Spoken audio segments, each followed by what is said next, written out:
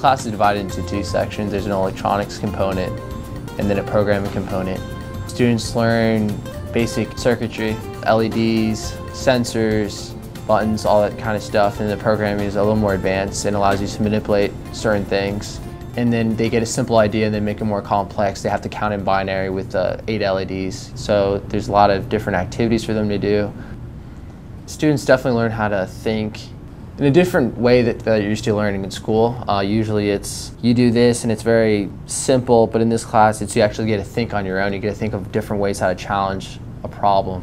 We as teachers give them the best of our ability to let them understand the concepts behind it, but it's up to the student to actually use those concepts and try to develop algorithms to solve a certain problem.